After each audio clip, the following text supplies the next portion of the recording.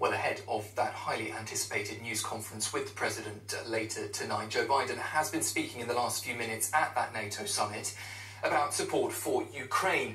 However, he has been heard mistakenly referring to the Ukrainian President, Volodymyr Zelenskyy, as President Putin before correcting himself. Have a listen. Ukraine will prevail in this war, and we'll stand with them every single step of the way. That's what the compact says, loudly and clearly. And now I want to hand it over to the President of Ukraine, who has as much courage as he has determination. Ladies and gentlemen, President Putin. President Putin. He's going to beat President Putin. President Zelenskyy.